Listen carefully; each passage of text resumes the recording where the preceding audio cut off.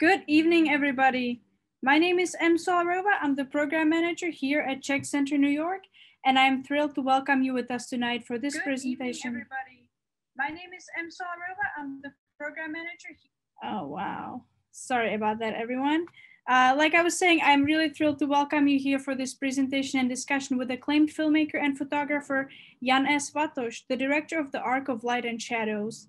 Jan S. Svatoš is an independent director and producer of documentary films. He has made over a dozen documentaries, many of which have been in competition at international festivals and earned him numerous awards, including the Jade Kunlun Award, Special Jury Award and Special Jury Award at Włodzimierz Puchalski International Nature Film Festival in Łódź, Poland. Among his many achievements is organizing the photographic backtracking expedition in 2010, when he spent 40 days in the inhospitable regions of northern Kenya, taking photographs with old analog devices and developing films in portable darkroom. His films are characterized by his deep and long-lasting interest in the subject matters, which allows him to present it from an unusual point of view. In his movies, he often dismantles social and cultural stereotypes. His profound concern for the environment is palpable in his work. He cooperates with many international organizations, and his writing is frequently featured in Czech media. His latest film, The Arc of Lights and Shadows, follows the work and legacy of outstanding American filmmakers and writers and adventurers Martin and Åsa Johnson, presented for the first time in a new perspective. The Johnsons were trailblazing wildlife filmmakers at a time when Hollywood films were being shot in studios with trained zoo animals, when sound recording was just being invented and color film was a thing of the future. They were true pioneers of courageous and authentic documentary filmmaking, and this film is an important piece in preserving and celebrating their legacy. There will be a discussion following the presentation. If you have any questions, please type them in the chat at any point. I am also very excited that the curator of Martin and Åsa Johnson Safari Museum in Kansas, Jacqueline Zimmer, will be joining us for the discussion as well. If you've seen The Arc of Lights and Shadows, you've seen her and the museum in the film. This event is presented in partnership with the museum, and we are very thankful for their support. And now I'd like to introduce the director of Czech Center New York, Mr. Miroslav Konvalina, to say a few words.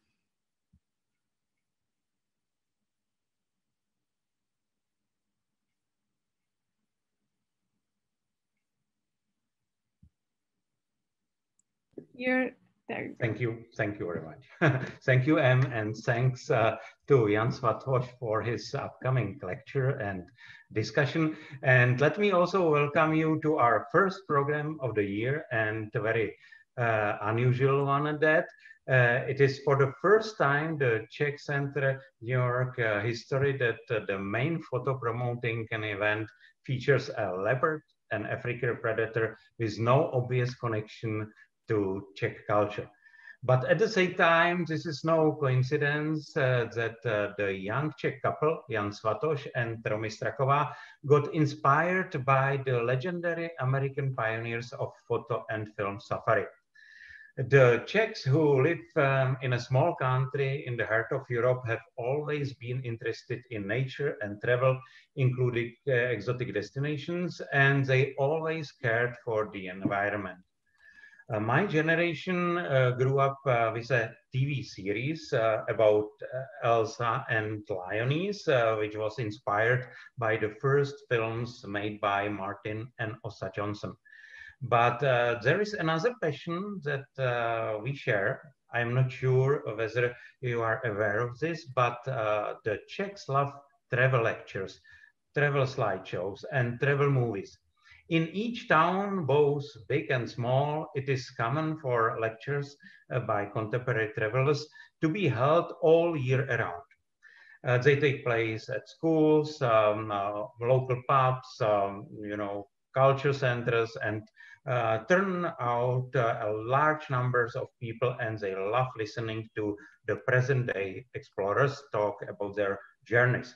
And sometimes they actually join them for their next trip. I understand that this year we will celebrate 100 years from the Johnsons' first journey to Africa.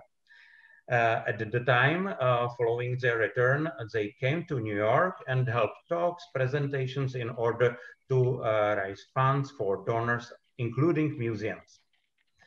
But there is one American state with an even closer connections to Osa and Martin Johnson.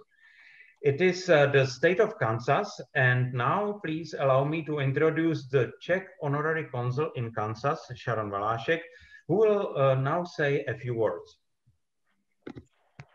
Good evening. Can you hear me okay? Yes, we can hear you. Okay, perfect. Thank you. Good evening, everyone. And thank you, Marek. As a Czech honorary consul for the Midwestern states of Kansas and Missouri, one of my roles is to promote the Czech Republic in the area of culture. So I'm very pleased to be included in tonight's program, which I'm sure will be quite interesting. Well, I'm based here in Kansas City, and we do have a Czech contingent here. We have a Czech and Slovak club whose members typically are either immigrants themselves or they have some sort of family connection to the two countries. And just as Czechs and Slovaks, for that matter, in the homeland, like nature, being out in nature and preserving nature, and also traveling, so do the Czechs and Slovaks here in the Kansas City region. I was really pleased to learn about this, the Svatoš project, which supports the Safari Museum dedicated to the legacy of Martin and Osa Johnson. Well, how does a Czech filmmaker become connected to Chanute, Kansas? Chanute, Kansas is where the Safari Museum is. Well, briefly, you will learn more about that tonight, but Osa Martin grew up in Chanute. That's where her mother lived until the mother passed away, and her mother was very instrumental in founding the museum. You will hear more about that tonight. And then where is Chanute? Well, Chanute is a town of approximately 9,000 people around 2 hours south of Kansas City. And Kansas City is in eastern Kansas, and so in western Missouri, since the states are next to each other. So it's really just, Chanute is just a couple hours drive from here. Martin and Osa had ties to Kansas City. When they met, Osa was too young to be married in the state of Kansas. So they came to Kansas City, went to the train station, Union Station in Kansas City, Missouri, and they were legally married there. They got married just 3 weeks after they met. Kansas City was also their hub for getting supplies for their trips, and also the starting point for the train trips from Union Station. I spoke with Jackie Zimmer, who's curator at the museum earlier today, and she said that Chanute was a former train hub for kind of 4 major cities from that area: Kansas City, Wichita, Tulsa, and Joplin. And that they do get a number of visitors to the museum from the Kansas City area, especially when the museum is featured in our local media. So I hope that it's also the case for all of you joining, anyone participating, whether you're near or far, that after you hear this program, you might be inspired to visit the museum in Chanute, Kansas. So thank you very much for inviting me tonight, and I'm looking forward to hearing the program now.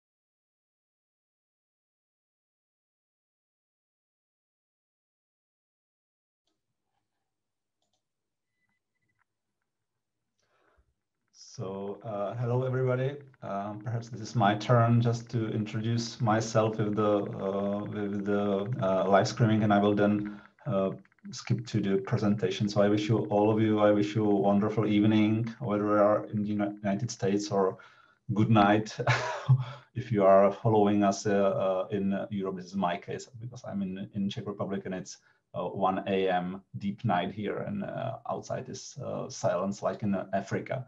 So my task is today to take you to do a bit making of trip to the northern Kenya especially, and also we'll visit shortly Kansas, which has been spoken about for a while. So if I may, I will just skip to the presentation. So right now you should see the opening slide of my lecture, The Birth of Cinematic Wildlife. The cinematic is very important. The word cinematic is important because people usually forgot when they are watching any documentary or any films or reading any visual reportage in travelogues. So they forgot this is just the image of the wildlife. I'll be speaking about it. So first of all, or maybe to begin with, I would like to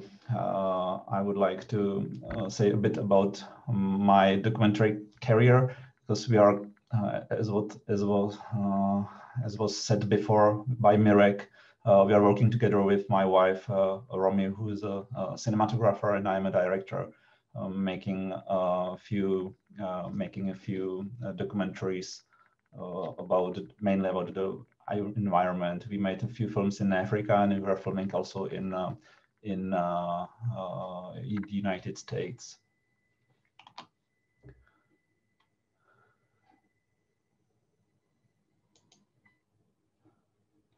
And the first thing which should be said before we go off to the Africa is the thing that before I get there for the first time, my dream about the wild Africa was the summer, because even myself as a small child, I was watching the Elsa the Lioness, the Hollywood movies out of Africa.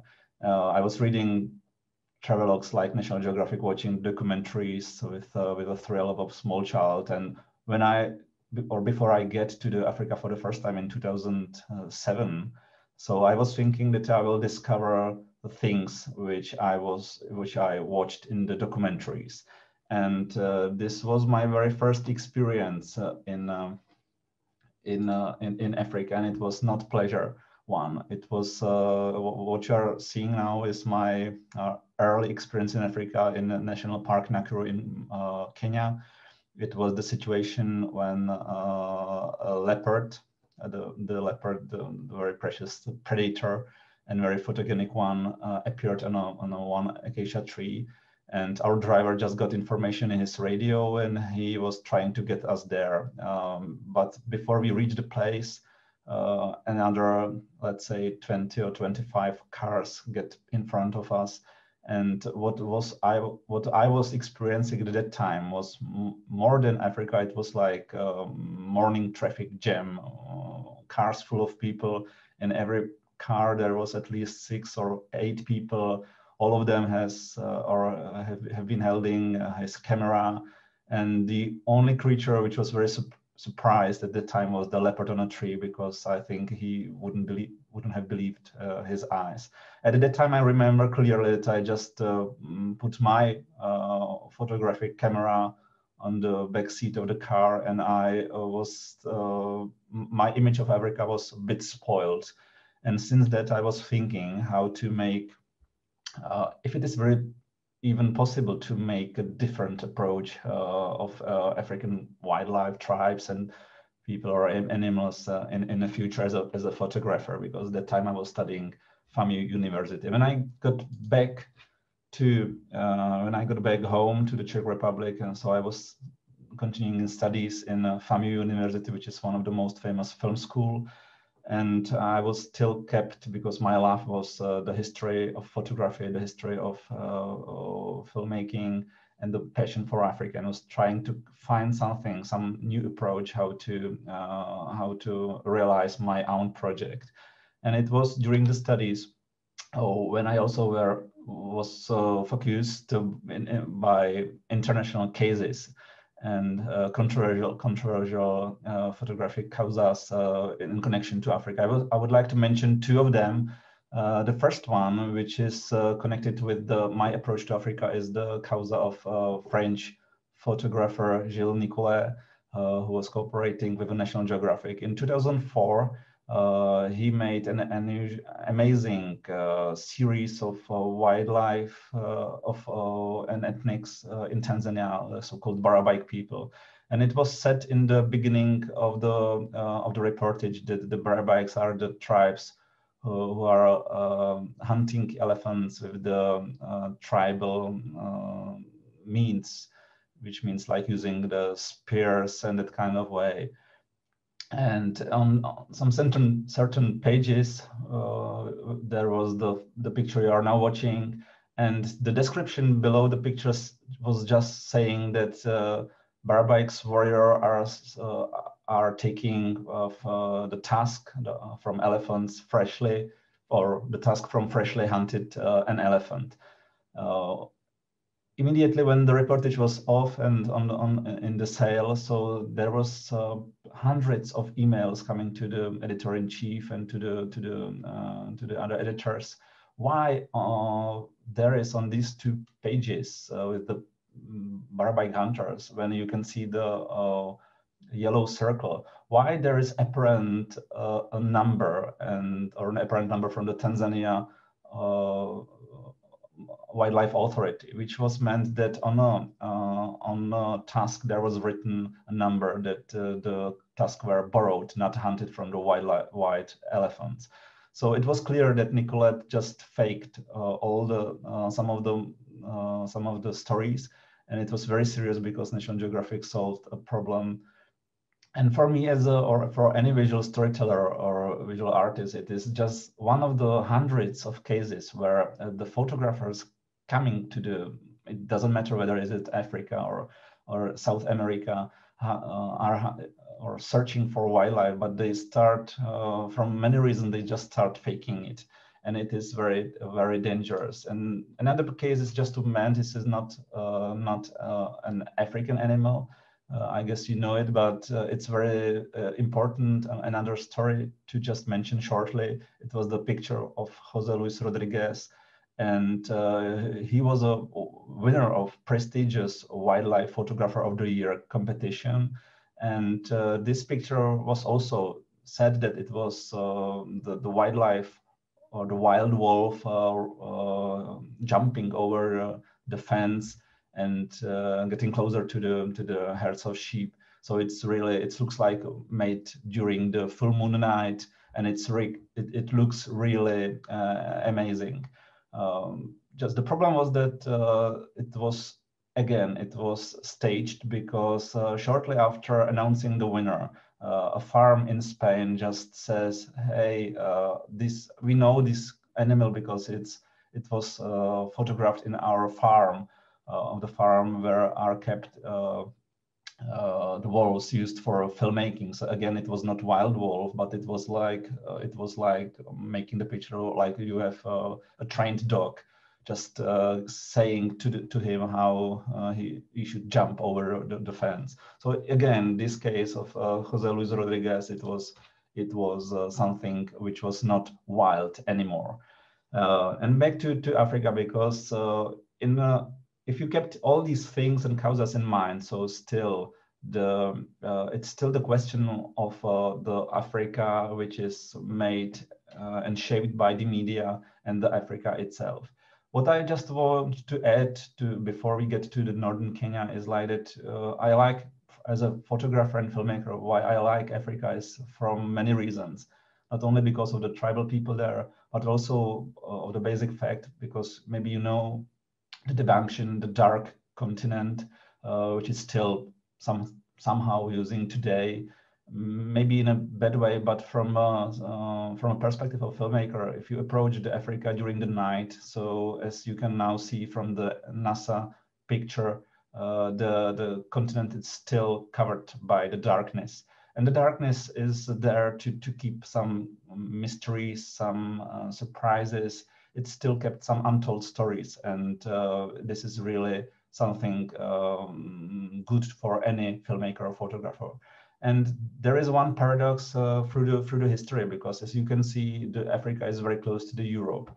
But the paradox, what I was what I want just to mention is like, if you know the African or the history of discovering African continent, so it is that fact that even though it was lying closer to the Europe, the interior of the entire continent was discovered much more later than the other continents. So it's, from this perspective, it's somehow still kept. It's the youngest continent, speaking about what we know about it.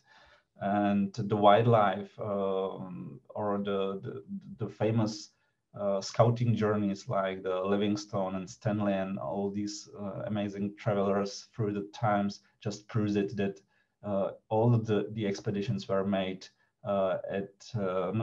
almost recently. It's almost 100 and something years. Just to add, when Africa meets my passion, the history of photographing and filmmaking, just to show a few really funny pictures to just have an idea how the beginnings of filmmaking and taking pictures or trying to make the first documentary was really hard. What you can see now on a slideshow is the biggest camera called the Mammoth. It was made in America. It is the first really large format camera. If we now want to make a really full resolution image, we'll need much more smaller, I guess, the technique. This camera was coped with 8 people. If you need one picture, so you need 8 people to be able to make the picture. If you look to any historical picture of first let's say mobile cameras, you still got images like this, when you can see like some white hunter in Africa holding this enormous hand camera. I guess that any image come from the camera had to be blurred, and the photographer itself, I think he was kept in a dilemma whether to hold the gun or the camera and just be afraid of any dangers hidden around. And like a third example of very funny, like a proof of a very funny times of photographing scouts, you can see the picture of Carol Akeley approach when he wanted to make a closer image of an ostrich. He is hidden inside the camouflage animal, and he has or had to pay attention whether he chose the right, whether he was coming closer to the female ostrich or male ostrich, because the male ostrich are very very competitive when meeting one each other. So because there were no telelenses in the time, so there was the funny things how you can make better picture if to get closer to the animals. It was really not funny. And what you can see now, so I will just let the picture for a while. You can it's really, I admit it's really old. You can see it from the color, but why it is unique, it is the very first, or the oldest, maybe the oldest picture of a giraffe in the world. Just give you a few seconds if you can see, or if you can find giraffe anywhere.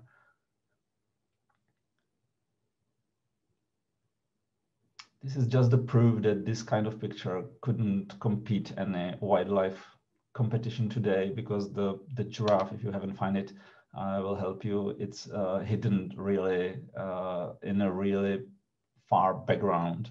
It's here. I will just enlarge it just to prove it is there. And perhaps the unknown photographer who took this picture was very happy, because he even maybe didn't intend to take a picture of the giraffe. He was perhaps, what historian says, he was taking the picture of the landscape, and in the moment when he pressed the button, so the giraffe came into, and it was put in the picture. So again, it was because of the old technique. Didn't, just to say, we at that time the photographers hadn't the LCD displays we now have on now, because if you watch for an iPhone or every digital camera, you will see immediately what will be in the picture. Old cameras haven't that attention. They have just different technique to make the picture. So they have to put the glass off and then put the cassette with the films to be able to take the picture. So let's move to the time when Martin and Åsa Jonsson started taking the pictures. So now those pictures are from the Safari Museum for Martin and Åsa Jonsson. This is the very and that one, which is really scary, just illustrates how difficult that time was, speaking about wildlife protection, because in the time when Martin firstly came to Africa, there were no national parks, no tourism. It was totally different Africa. The only people who, or the majority of the people who came there from the America or Europe was white hunters, usually from the rich families or some factories who just came there for shooting and taking the trophy of the dead animals, like you can see now on the screen, the dead rhino. And the hunters were the only interpreters of wildlife Africa, and of course, because they want to boast their own Africa, so they were telling story about the wild, dangerous beasts, like that. All the animals were very fierce and will be threatening anybody from white people who came there. So because the more dangerous the beasts were, the more brave their story was. This is clear. And precisely in this moment, it was 1921 when Martin and Åsa came first to Africa, and they came there in a time also taking their own images of Africa formed by the hunters, and they just found a different story because they saw that the animals were threatening. Martin was the pioneer filmmaker who made amazing cheap of work to improve the night taking wildlife pictures in the night using magnesium flash powder. He was the first filmmaker who came to Africa in a search and finding and getting the sound film in Belgian Congo at that time.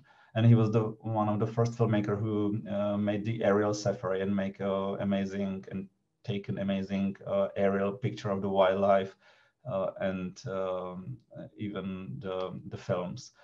And now we just came to our first film, because when I discovered the mention, the short sentence that I just clearly remember when on the lecture on FAMU University, when I just heard from the script that there was some Martin Jonsson who made two films in Africa.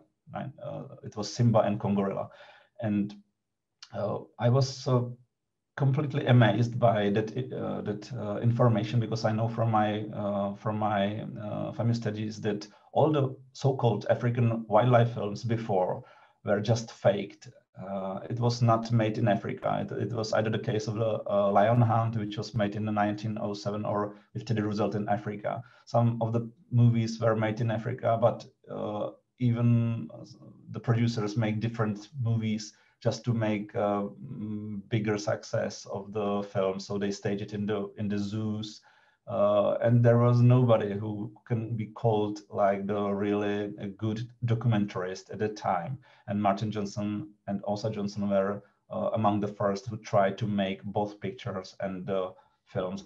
And my own expedition came to the northern Kenya for 40 days to find out, because we've taken old analog technique to find out whether like the modern man is able to make a wildlife film or photographs with analog technique. So the movie was successful. It was called Africa Obscura, and it won 3 international awards. So we've taken, like you can see now, this is the Bolex camera, 16 millimeter camera on a spring. So this was one of the technique we got, and it was even like we've taken along us a large format camera. For that camera, you need the black cloth, which is just flying in the air on my back. You can see it really even there in this picture, which was taken on the top of the mountain Olokwe in near Evasongiro River in the southern of the northern Kenya region. And here's my wife. For the first time, I will see you a few pictures later in a while. This is Romy, who's taking the digital technique that time, and even nowadays, she's the one behind the camera. Just a few words about the northern Kenya, because really it's my passion. If you see on a satellite picture of the northern of the Kenya itself, so you can clearly see from the first impression that there are two Kenyas. In fact, the first one, the southern part, is greener. Is much more. There is much more precipitations. There is much more water. The landscape is greener. More animals, more people, and even more tourism. Like the north is completely the opposite. You can see, like from the colors, it's vast area. It's much more closer to almost to the desert. Just from a few exceptions, if you see right in the middle of in the north, you can see some like a green islands. I will just discuss it in a few minutes. So just take it in a mind, in a memory.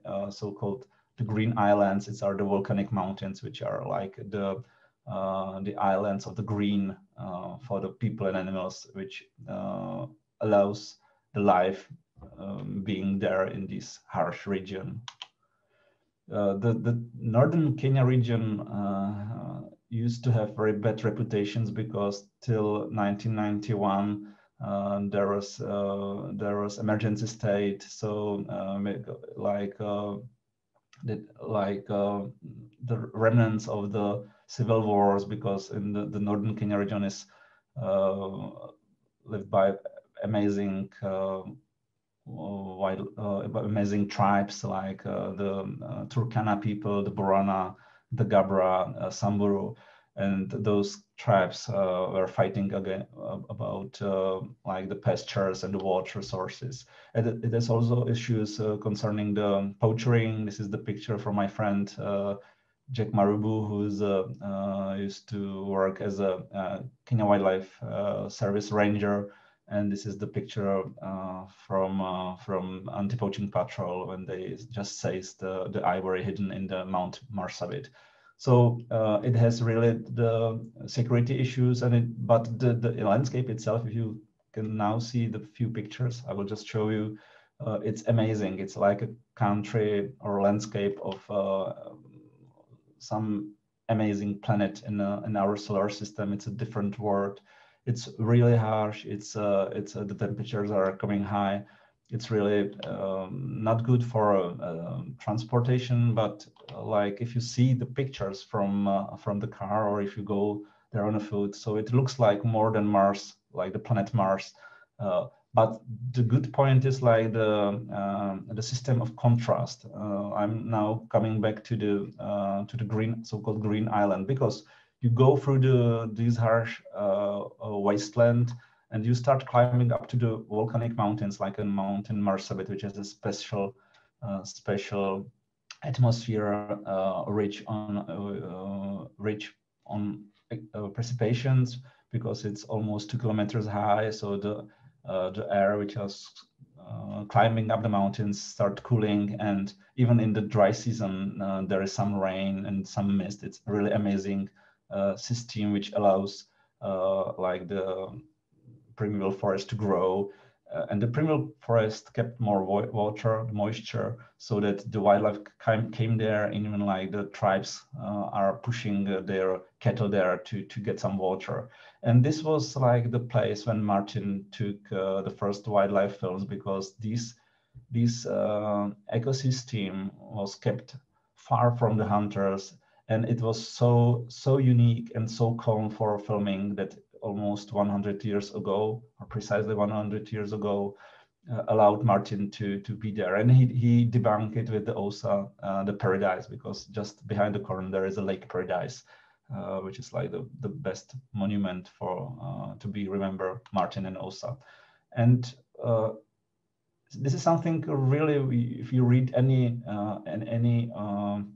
guidebook, touristic guidebook, so he deter people from coming to the northern Kenya. So our expedition that time in 2010, it was something which goes against that stereotypes, because the North was, it's really a huge area. Of course, there are some areas which are dangerous, but some of them, or the majority of them, are, or at that time, it was safe. And it was wonderful. And you can't just simply say that this is something you shouldn't have seen. Martin at the time, while on a Lake Paradise, he was building his own dark room. We were, at that time, my team was taking my own mobile dark room, because also we wanted to develop a few pictures. Martin, as you can see, this is the dark room near or atop Mount Marsabit. So you can see that the boys are just filling the tanks with the water to prepare the storage. This is Martin in the work in the field, developing the pictures before he built the camera. This is another archive picture of Martin preparing the nice scene with the bait of found dead zebra to be able to shoot the lions during the night, which is this case. Now you can see, if you watched our film, so this is really the beginning when we are trying to reconstruct the magnesium flesh powder, which was really dangerous to cope with because of the really high temperature of burning. And just another interesting thing to add, Martin has to develop all the pictures, not only the good ones, which we prefer now, but it was analog time. So especially when he was taking pictures with the night traps. So it meant to develop all the pictures, even the bad ones. So, and what surprising or surprising had to be at the time when he developed one of those most famous night pictures, which made him really famous during the wild. This is just a few pictures from the Mount Marsabit National Park. Just from the we have special permission to stay and to camp really in the wild, just in the middle of the national park, because the cooperation with the Kenya Wildlife Service. This is our camp, really right in the middle of the crater of the Lake Paradise. Like, this is another case of how we spent some of the nights during our 40 days expedition in northern Kenya. This is the village Old Trot in near Mount Kulal. It is the village of the Samburu herdsmen. Or we came, this is our camp on the top of the table Ololokwe Mountain. We were also there in a 2-day trip with the donkeys of the Samburu herdsmen. We got there and we were sleeping with my wife under the sky. It was one of the most amazing experience I got in Africa at all, because I just clearly remember the starry night and the men from the Samburu telling the stories in their own languages, and the flame and the smell of the wildlife. It was one of the most, or maybe best experience from Africa, from which I have no picture from the night, of course, but it is something I really recall very often. As I said, we came there to prove, to try to make film developing. So this is just our camp. You can see like the plastic bottles in the foreground. It's a developer, the fixer we take along. From speaking about it, it was really most difficult on the expedition, not to get through the 40 days through the northern Kenya region with the harshlands, but before, the most difficult on the expedition was to getting the permission from EU and from our air transport partner to take along the chemicals aboard of our plane. So this was one of the most difficult things we solved. It was really funny that we experienced it in Europe, not in Africa itself. In this picture, you can see myself in a mobile darkroom, which was we just specially designed special tent for growing the plants, and we made it like to be like the mobile darkroom, and even like the dryer of the developed negatives I did. And now following 8 pictures are are made by myself. It's my pictures of Africa. You can see also the rest of the chemicals in the sky, and those pictures were taken at that expedition in 2010 and developed in the mobile darkroom. So they don't need any commentary. I will just get through it. This is Marsabit, alley of the amazing and old trees. I like simply the landscape. This is the singing wells of the Borana tribes. This is almost before the dusk. The elephant who came closer to our camp in Lake Paradise. This is the look to the Lake Turkana. This is the leopard Mirek just mentions, my most favorite picture I made in Africa during the rain. It was just a short while when the leopard appeared on a tree during the rain because he didn't like the water falling from the sky. This is the crater from the Lake Paradise, and you can see even the big elephant is pretty small in comparison to the crater of the former volcano crater. This is from our camp, closer to the primeval forest in the very morning. This is on top of the Ololoke mountain, so the cycas which is amazing how all the plants are growing there at top of the mountains. And this is the reticulated giraffe, one of the most amazing creatures living just in the north, along with the grevy's zebras and garanuks, which is another reason why Northern Kenya is unique, because you can see just some animals who lives there. It's really are amazing, even visually. And of course, like the people, my wife Romy is expert on the tribes. She loves them, and in this sense, the north is the paradise, because the tribal cultures there are just amazing, and they still kept their traditional way of life. This is the Gabra woman. Back to our expedition. This is the Martin's picture of his darkroom, and I'm showing there because that time, 2010, almost at the end of our expedition, the biggest success we made was discovering right in the middle of the primeval forest. We discovered the place with no clues. It was just like my photographic memory and studying Martin's pictures and his travelogues. So we just found the tree which prove where the Martin darkroom used to stay, and it was the biggest discovery, which was not made even by the other people who came there in a search to find it. So we were first to find it, and also these two pictures were the key of the cooperations with the Safari Museum later, and with the Robert O'Brien from the Kenya Wildlife Service, which helped a lot in future films when we are preparing these films, Arcs of Lights and Shadows. I see that the time is running, so I'll just try to make it a bit shorter, the comments, because before the Arc of Lights and Shadows was like I was just in the during one night I just woke up and I thought, why we haven't made a feature film about Martin and Osa, because there was none at that time, and speaking about the length of 90 minutes. So we decided in 2015 to make some preparations to be able to fundraise the money, because we need to get to many places, not only to Africa, to Kenya, to Botswana, but also to the Kansas. So we started. I started the filming from the first place I was heading for was Los Angeles, because I met with world filmmaker Werner Herzog, who was also like a storyteller consultant of the whole project, who was a big fan of our film. And I spoke to him recently during the spring lockdown, and he just wrote me that and I was pleased by that.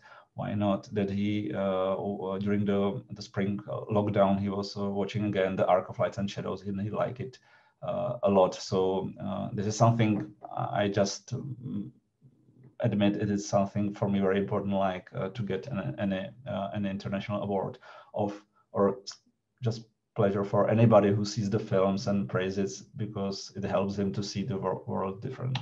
So after Werner Herzog, we moved to the Kansas with my wife Romy. We came to the Chanute. We visited amazing places where Martin also grew up. It was also the visiting of the tall and filming in tall grass prairie in a Kansas reserve, which is amazing landscape. And I have to tell that Kansas just with Jackie and Lloyd just gained my heart, because it is really wonderful Midwest country. This is Romy filming in a tall grass prairie. And we visited that kind of place from a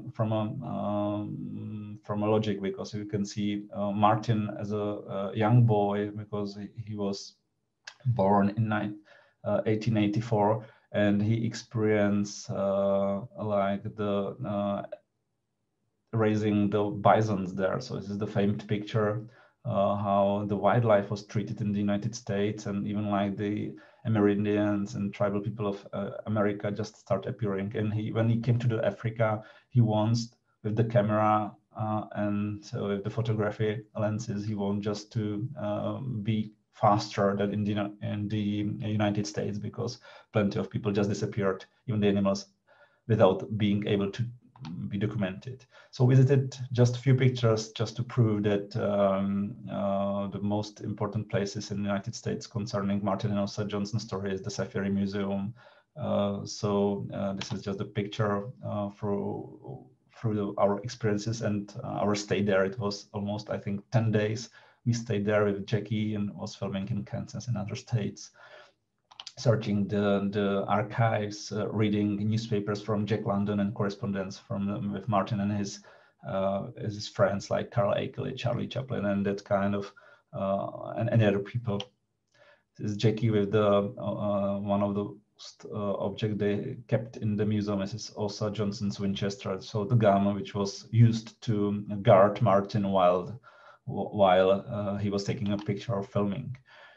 Just a few last to mention, I will be quick. We also were visiting the Library of Congress, like both the center in Washington D.C. and then we came to the Packard campus, which is located outside Washington D.C. in a small city called Culpeper. And there is the archive.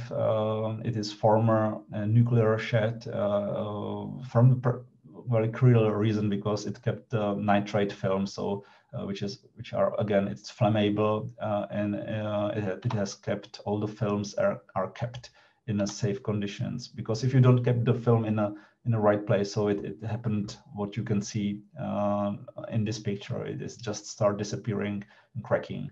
So this is really important. So all of the most precious American and even internationally speaking, most precious things about Martin Johnson legacy is kept in these corridors under the standard temperature of, I think, 4 degrees of Celsius, and all the rooms are just equipped with anti-flaming situation. So this was cooperation with people in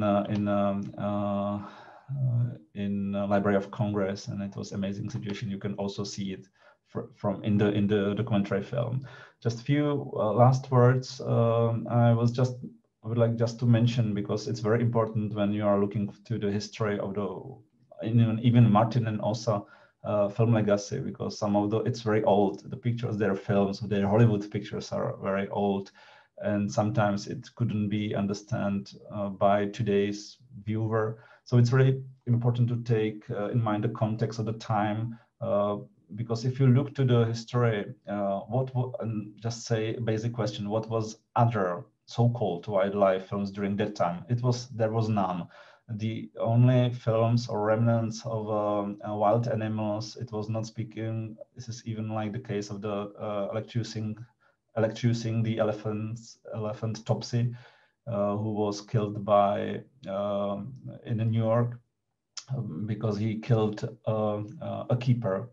So it was a great causa, and Thomas Alva Edison, when he was heard the story, he just sent the cinematographers there to record, and it was one of the most popular film, so-called short film of the wildlife animal, but being killed, because people at that time thought that really the wildlife is just like the beast. It was the way the media were talking. It was the way the hunters were speaking about the beasts in the bush.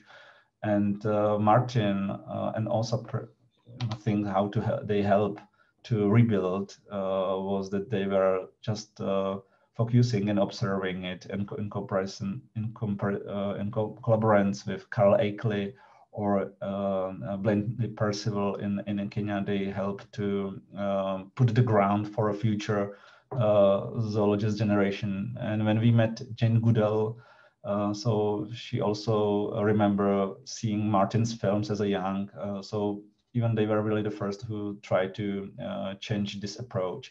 And it's clear when you compare like the biggest competitive film at the time, if you compare like the gorilla. At the time of Martin Johnson, there was the King Kong, Cooper's King Kong, and Martin made a movie called Kong Gorilla. And he wrote a book, Gorilla, and he gave totally different image of this quite new mountain gorilla animal. And he says that it is not really the one who was raping the blondies in even not a pygmy women in a Congo. So Martin was also the one who made amazing flying journeys. He made amazing footages. You can see it in our movie. This is my favorite Martin pictures from a Turkana tribe when his plane came to the northern Kenya region, which is famed by the lack of shadows. And when the plane has landed, so there was a group of Turkana warriors approaching to the plane, and Martin has written it in his book. He just says that I was sure that the Turkana warriors were coming just to admire the big plane, but what happened just quietly surprised him. I just remember it from his book, because this is the first time Turkana saw the people, and they really don't care about the plane itself. The only thing they care about that time was the quiet big shadow the plane gave them, just to be able to cool for a while. They really don't care about for the plane. It's amazing. The shadow was much more precious. The last word for Martin, if you know Robert Flaherty and the most famous thing, the film Nanook of the North. So it's really good to say, and Robert Flaherty has said it himself, that he made this famous, or at least this is the first documentary itself, because it's called The Beginning of the Documentary History Starts with the Nanook, right? And he one of his memory, he just mentioned that before he made Nanook, he saw Martin Osa films about the cannibals in Oceania. So all these things are connected, as we were showing and trying to say that this is something really, really connected. So we couldn't simply say that the documentary film history started with the Nanook. I think it's much more connected. Because of the inspiration. At the very last thing, I will just go through a few pictures made by the next expedition to Africa. We were there in the dry and raining seasons to get some images important to the film story. This is a few pictures from climbing up the Mount Kenya, just to follow Martin Osa's footsteps. It was very harsh for us because it was not successful for us. Like it was very tough. We almost get stuck there up closer. It's wonderful landscape. It's amazing, and almost it's important to the story of Martin Osa because they almost lost their life there. So this is from Mackinder Valley when you are coming up to the mountains. we're also filming with the rangers because Robert O'Brien, the captain of Kenya Wildlife Service, is the one who knows the history of Martin Osa. We met with him at that time. We've taken him the pictures, and now, which is really lucky, that in Marsabit there is a museum. It's really fresh news. There is a museum, and with cooperation with Jackie, there are some pictures. This the night patrol, some filming with Romy during filming at the Sheldrick Wildlife Trust. So if you last say, if you haven't seen the movie, so I think on web of the Czech Culture Center, there is a link to our Vimeo, so it's still possible to, if you are interested in the movie, so you can watch the full movie. It's no problem. And last word for our next project, because I made another film, or preparing another feature film, which is called When the Lion Roars, and it's a paradox, because even though the lion is in the name, so it's not that time in Africa, but it is a story of from the medieval times, from the medieval history of our country, the story of our oldest traveler. It was the Franciscan monk called Odorik during the period of our king Otakar II, and it's really amazing. It will be like a feature essay, so it will be it is now the work we are now kept on hard working. So I think it's almost 1 hour, so I will give the word. You can, if you have a few more. Hi, yes. If you have a few more images, actually, I'd love to see them, and I think I'm not alone in that. So if you wanna. I push it just right as is the very last one. Okay, great, perfect. So I just tried to make it up the deadline. Thank you, thank you. This is really wonderful. The pictures are beautiful, and the stories you have behind them are just fascinating, and truly, the context that you can put all of them in is just mind-blowing. Thank you so much for sharing all of this. Welcome. I'm gonna remind the audience that if they have questions for you, they can put them in the chat, and I'd like to invite Jacqueline Zimmer of the museum in Kansas to ask a question for our discussion.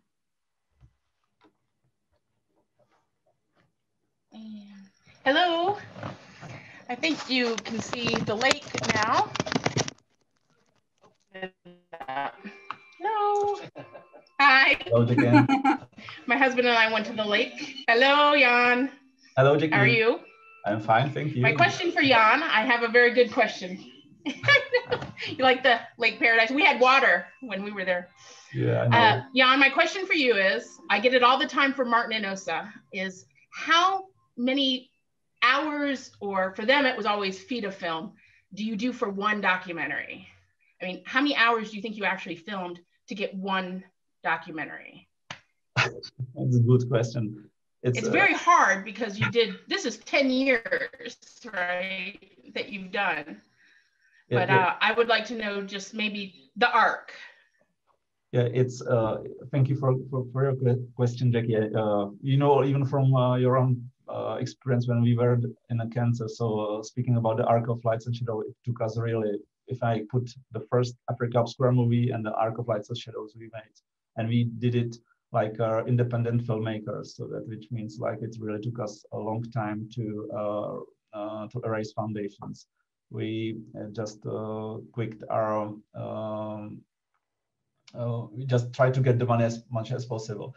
And concerning the filming, so it means like it was almost 10 years of preparation, because I have to put also the time of preparing, because we became independent distributors.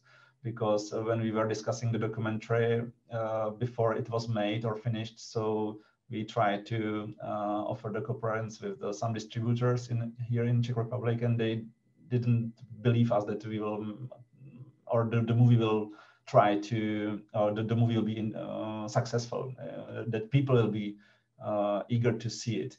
And I'm lucky that we made it, and we tried to make it, and we succeeded to make it completely on our own. So it was really like the 10 years.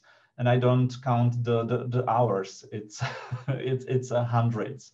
There are hundreds of hours of material plenty of time was needed to seeing the archive materials. And I'm really glad that I made the time, the movie in a time that I was young, because I still have no problems with my memory, but I can't imagine myself to go through the archive materials when I will be like 65 years old. I think I will have plenty of problems to make it.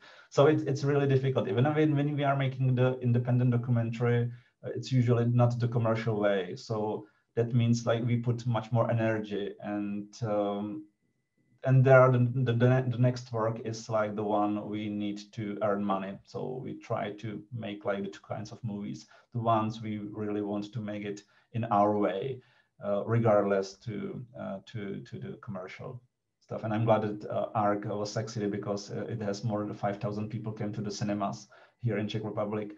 And if you look to the table, it was much more successful than some of the films, feature documents which were in the cinema. So it was a pleasure for us. Thank you, Jackie. Wonderful, wonderful. Another question we have from the audience is actually concerning the Johnsons and their predictions about the future of Africa. Do you think they were right? And what do you think is the future of wildlife in Africa? So it's a question to my or to Jackie, or maybe to me and Jackie. So I will just start through. Yes, I think Martin was one of the people who were very good at predictions. So of course that he was one of the first pioneer photographers. He was the one who almost invented the photo safari in a way we know it from nowadays, which means like that this is the touristic mode that people came with the camera, not hunting and killing animals, but to taking pictures. We know this was much more successful alternative. It's true what Susan Sontag also says, that nowadays if the mass tourism, this concept after the 100 years old, and this is the story while I put the leopard story with the queuing, this is something which was functioning through the times, but at this time when we were heading thousands of people to some national parks, so there is a need of regulations. And I think this is like the limits of Martin predictions, because he helped to guard and to save the wildlife, because he was saying that the rhinos will be wiped out, and it was almost true. So it was really the man in his time, and he was at the right place. And thanks to God, we got the images. If there is no Martin and no Sasso, who God knows who, because his images were used to inspire like many of the important people, like Bernhard Grzimek made his zebra plane according to the Martins. There was Joy Adamson, who were just he admired the book Simba, because the Simba book was one of the book which presented the lion in a different way. Not this is a killer, but it is an animal with all these amazing abilities. So I think he was right. And maybe Jackie can add something, or you can continue. I can actually, just going off of that, I have a somewhat related question. I'm wondering what it's like being for you as a Czech filmmaker to come into Africa. Do you have any pushback? Are people sort of doubting your motives, or are people more open and, you know, trusting, I guess, of, you know, your own mission in that? You mean like before we made the movie, or? Yeah. Oh. Yeah, it was really difficult, because even like from my wife, when we just say to our family that we just because, for example, when we came to the expedition in 2010, so some of the family members didn't believe us that we can make the expedition there, and why we are making it. They don't see. So of course, we have my family was the one who trusted us and pushing we have amazing family team and crew, so we were not alone. And of course, there were some people who said that this won't be working, but the only thing you can do is just to write with the right people. And I'm glad that we made it. Even it's really difficult to think about it from the future to the past, because you just solve the questions. Maybe there were some factors we haven't taken in mind, and it was right, because when I was too afraid, so I haven't go for the expedition to that region at that time. Right, that makes sense. Well, I'm really glad that you were able to do that, and hopefully you'll be able to come back. If you have another, sorry, I have a beast of my own here who just no, but that's really great, that you're able to do that, and obviously you were able to see some people there who were connected to the Johnsons' own exploration. So that's just absolutely incredible, and congratulations. We have another question from the audience concerning the dark rooms and the reason why you chose to shoot on film. Yeah, the reason why was simply like, in the medieval times, there were monks who came back to the desert just to get answers to the question. And before I finished FAM University, because at the FAM University I was studying photography, the classic photography. So I were cooperating with the professor who were teaching us how to make the classic analog photography, and I love it. I love the smell of the fixer and developer being in a dark room, and maybe this was a really important part of the movie, which tried to just unite my passions, Africa and the classic photography. And of course, I know that we made it more difficult, but in a simple reason. I just wanted to myself to pass the, let's say, exam, maybe to be able to get through it. And when I made it, today it's called like the experimental history. You are making something which is not, because we have a digital is much more, I don't know, it's more practical. You can run off the film, you can send it post it on Facebook. It's really blah blah blah. It's amazing. But the classic analog film helps you really to appreciate every single picture, because when you are making analog photography, every single picture can be praised by the money, because it needs your time and it needs your money. It needs to buy the developer. It needs your time to develop it. It needs to fix it. You have to present it, to digitize it. So before you press the button, you really think of what you want to make, and you have clear vision about the pictures. And I'm teaching workshops and photography here in Czech Republic, and I see very obvious reason to get back to the roots, because it shows us away from this digital calamity, because nowadays we have different problem. It is the amazing amount of pictures which are just imagine in Instagram. This is something like a really calamity. And if you look to the picture of Johnson's, when we are Martin's picture presenting in a zoo and in museums, people can't believe it that those pictures are 100 years old. They are so overwhelmed by them. So it just shows that really every work has to be done in a certain conditions. And I believe that analog has still a lot to say to everybody who loves photography, not just for pure, shooters, because of course it's a democratized media, but sometimes I think we have too much or too many pictures today. It's my approach. No, absolutely. And I think the photos, not only of Martin and Osa, but also the photos that you showed us that you took yourself using their technology, was just incredible in their vision and uniqueness and specificity. You didn't shoot an unlimited number of pictures to maybe get a good one. There was a vision behind each image, and I think that's really unique and remarkable.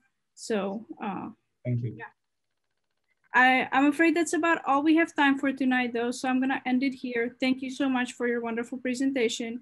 And you are right, for the audience, if you haven't seen the film, I can't recommend it enough. You can find it on Vimeo, and you can find the link on the Czech Center New York Facebook, but also on our website. So, Mirek, I see you turned your camera on. Oh yeah, because you know, I just listened and listened, and I will listen for 4 hours. And you know, what's special about Jan is that he's going and doing things with his wife his own way, and you know that there are a lot of filmmakers who does documentaries from their travels in the Czech Republic. But you go much farther, and you are trying to understand, you know, the history and what other people were trying to do, and try to find a sense and kind of connections between the realities in the past and present. So I'm so happy that we had chance to listen, and that it was kind of my dream. Even I planned to go to Kansas last year, and there was the COVID. So I'm so happy that we are connected with what is the city? Kansas? Young Kansas? New Kansas? New Kansas. Kansas. What do you mean by the Kansas City, or? No, I mean, where is the museum? Chanute. Chanute. Okay. So, and also I'm so happy that Sharon Walaszek joined us, and we were supported by also the Consulate General of the Czech Republic in Chicago. So thank you, everybody. I thank Marek and the Czech Center for invitation. It was my pleasure to screen the lecture. So thank you very much for invitation. Thank you for staying so late. You know? So good night, finally.